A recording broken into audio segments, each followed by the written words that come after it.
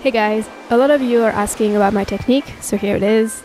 I start by creating a shape that acts as a clipping mask, and I create new shapes to place inside the first one. I then blur it out and adjust the shape. I do the same with strokes, adjust its pressure and add a Gaussian blur to it. Here's what my typical dragon fruit scale layer looks like, a clipping shape and its contents. If you want the same result on Illustrator, I suggest to group all the shapes you want to be cut out, then select the clipping path as well, right-click and hit Clipping Mask. I then repeat the whole process and add some shadows the exact same way. In terms of time, it took about an hour for the fruit and half an hour for the two backgrounds.